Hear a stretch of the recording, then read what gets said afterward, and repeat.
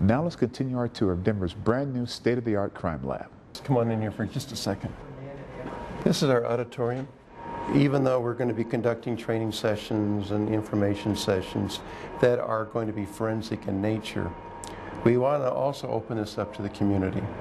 And so we're planning a lot of educational series. We're going to go up to the third floor, administrative area for all of the chemistry, trace evidence, latent fingerprints, and then the executive offices. My office over here in the northwest corner, I've got windows. I'm ecstatic. In the old building, if you remember, you had forensic chemistry as in one unit with the instrumentation, and then we went down the hallway and we went into this clustered area we call trace evidence. Well, we've put them together. We're sharing instrumentation. We're giving them more space. You saw their administrative area just recently. They have now space to do all of their administrative work, and it's separate from their analytical work. We're going to be doing blood alcohol out of here, drugs and narcotics, arson analysis, that type of thing. Once they've extracted everything, we're going to bring all of our evidence over, and we're going to take it over into the instrument room. Down here is a microscope room. It has the ability to darken. It's going to house every microscope that we have in trace evidence and forensic chemistry all in one area. The room next to it is for our scanning electron microscope. And basically, we're taking and combining the two systems we have now into one newer system. We're taking two outdated instruments and creating one super scanning electron microscope. This is kind of a fun thing. And this is operational. But this is zero air, nitrogen, hydrogen. All of our gases will be manufactured right here. Our mass specs, they're purged. Carrier gases is hydrogen. Normally people use helium, but we're converting it over to hydrogen.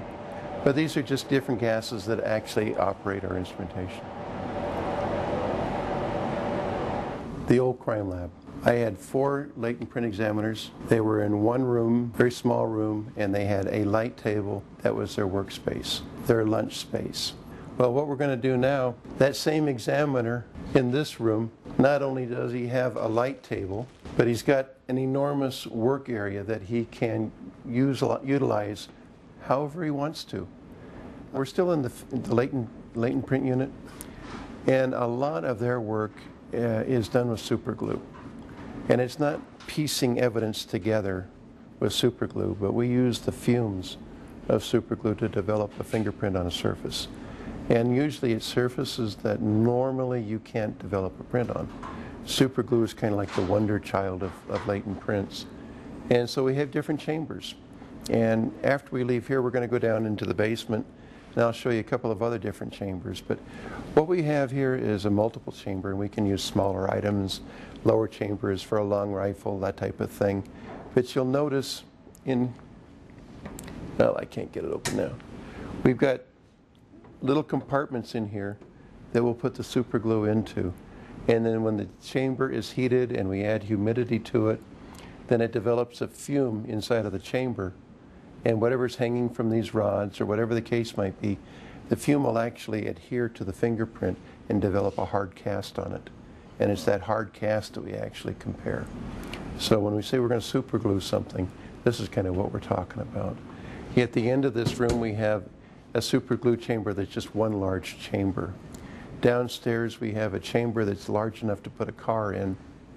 And then we have another chamber that's a room. And that's all that it is the room is the chamber. So we can put doors and couches and car bumpers and stuff like that in there and actually develop prints off of that. Today we don't have that ability. This is all brand new for us.